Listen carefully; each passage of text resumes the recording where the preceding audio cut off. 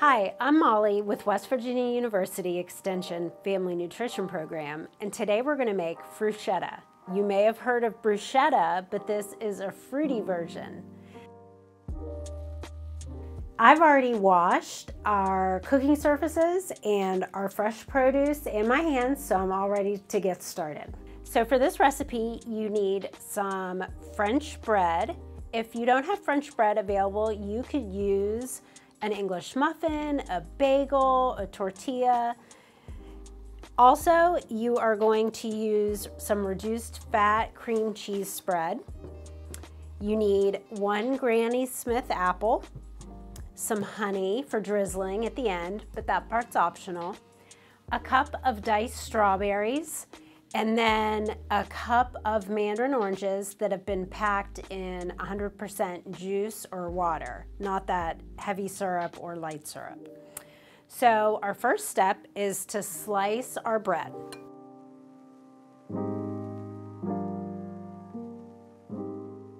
I'm using a bread knife, which makes it a lot easier to cut through the bread. If you use another knife, like a chef's knife, you're gonna end up smashing it, and this helps to keep your bread in a nice shape. This would be a great recipe to serve for guests or a party. It's kind of like a fruit salad on a piece of bread. So I've got my sliced bread and I'm going to toast it under the broiler for a few minutes.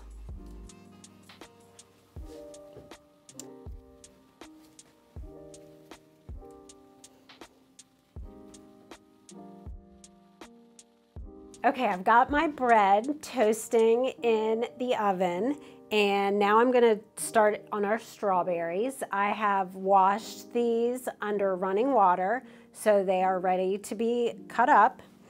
And if you've ever had traditional bruschetta, you know that it's made with tomatoes and usually basil and garlic. So as I mentioned, this is like a fruit salad bruschetta. So I'm gonna dice up my strawberries, and you wanna do pretty small pieces so that when you get a bite, you're gonna have a bite of the oranges, the strawberries, and the apple. The sweetness from the strawberries, the apple, since it's a Granny Smith, will be real tart.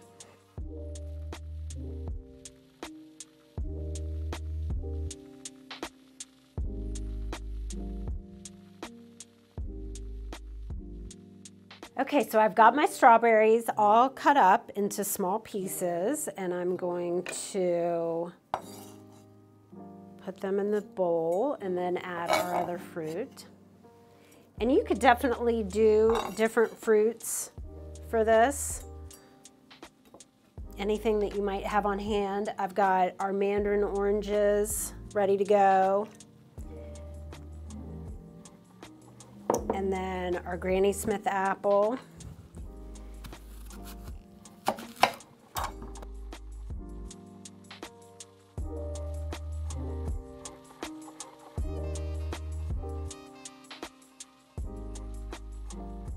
I just finished dicing up our apple, so I'm gonna add that to our bowl. Such pretty colors. And I do smell our bread, so I'm gonna get that out here once I get this all mixed up.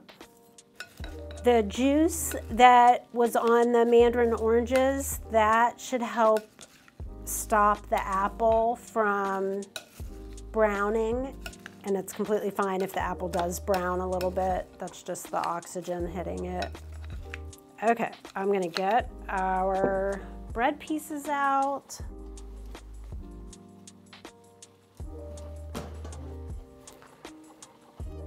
Okay, I've got our bread all ready to go and our cream cheese spread.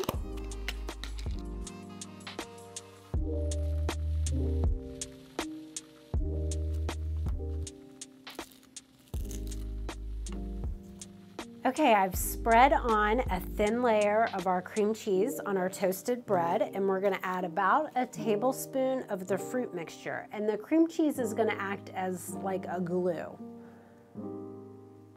And this is a part that the kids could help with, adding that mixture on top. And wouldn't this just look lovely on a plate for a party or a picnic? I think kiwi would look good in it. Okay, and then our last step is to add a little drizzle of honey, because that just sounds delicious. Or even a sprinkle of cinnamon would be good.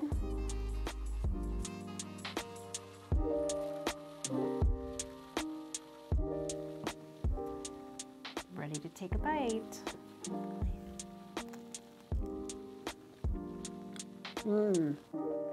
That is really delicious. I hope you join me back in the kitchen again real soon. Thanks so much. Bye-bye.